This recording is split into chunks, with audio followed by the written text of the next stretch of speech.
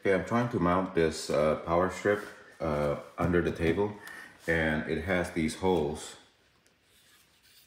The way that these holes work is that you can put a screw head in and then slide it to one direction, and it will keep the power strip under the table or on the wall. So the first thing we're going to do is try to get a template or create a template on a piece of paper that is easiest for us to just use that template up under the table here so that we can screw in the screw exactly where these screws is going to be. So let's go to the table and then make the template. Okay, so when I'm making this template, I'm gonna try to imagine how I'm gonna be using it. So if I put the 4 holes here, when I flip it upside down and drill using this template, it would be perfect because I'm gonna be flipping the paper this way. So this is a good position here. So I'm just gonna flip it, put the paper right on top of it and kind of press it down with my finger. You can kind of see an indentation of it right there and right there.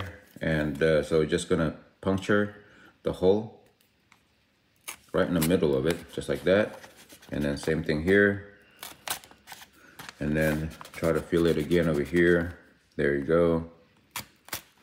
And last one.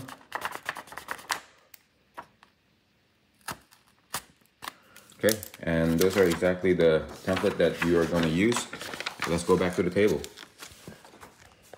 Okay, so we got the template position, and I'm just going to take the screw that I'm going to be using. This is a wood screw, about 1/2 inch.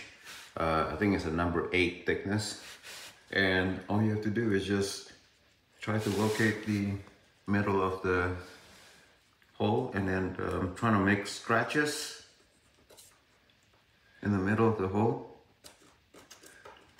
on the wood. If you are sure, you can actually eliminate this step and then go ahead and just screw it in with the screwdriver, but I like to make the marks first. Yeah, okay, I got the marks there. Okay, so now I am putting my drill directly on the mark. Screwdriver bit, and then I'm screwing it in.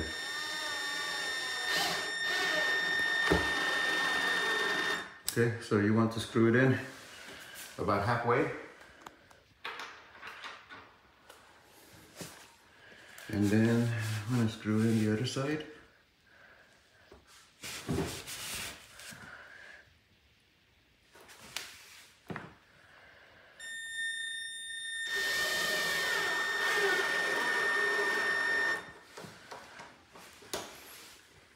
Alright, okay, so I have the other 3 already screwed in through the paper, the template, and I'm just going to screw in the last one right here. Okay, so you don't want to screw it in too deep, obviously, because if you do, you're not going to be able to put it inside the hole. I switched the screw. It was black previously, but the screw head was too big. So, all right, so once you have all the screws in, you actually don't have to rip your template. You can just kind of wiggle it because the hole is big enough for the screw to come out. All right, so I got the screw on, so I'm just gonna put this surge protector on into the hole and then slide it. And there you go. Thank you for watching. Please subscribe to my channel to see more do-it-yourself video like these and support my channel. Thank you.